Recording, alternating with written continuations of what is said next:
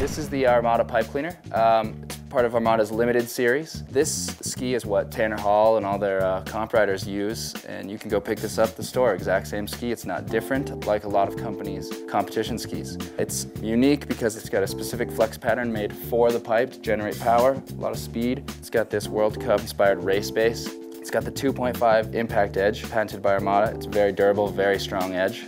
Sidewall construction, it's just a high performing ski, top of the line from Armada here.